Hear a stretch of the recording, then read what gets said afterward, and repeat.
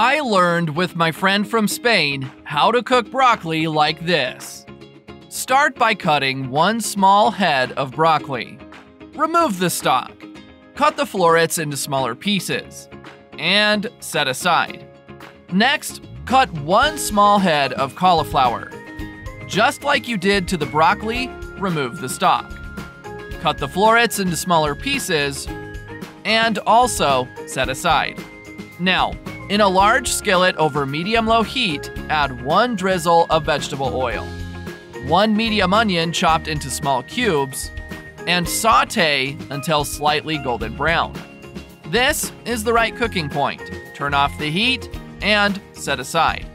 Once you've done that, in a large bowl, add 3 full eggs, 1/2 teaspoon of salt, 1 generous pinch of black pepper, and mix all the ingredients with a whisk. Next, add 200 milliliters of milk, 1 cup of wheat flour, and mix until combined. Leave us a comment with the name of the city from which you're watching this. I'd like to give you a shout out and thank you for sharing this recipe. This is the right blend. Once you've done that, in a medium baking dish, add the chopped broccoli florets. If you made it here, that means you're enjoying our recipe.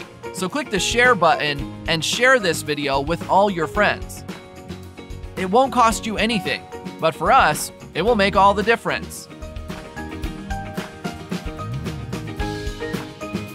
The chopped cauliflower florets, 1 red bell pepper chopped into strips, 2 tomatoes chopped into smaller pieces,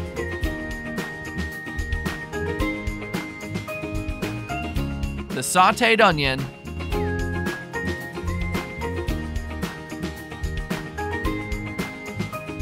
the egg sauce,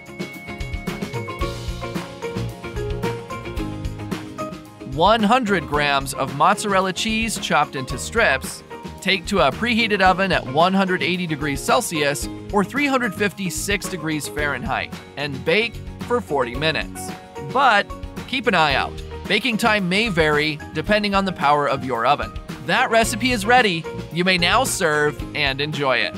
I really hope you liked this recipe. Now I'll head back to the comments section and will continue to answer everyone who left the name of their city. And I'll also thank you for sharing this recipe.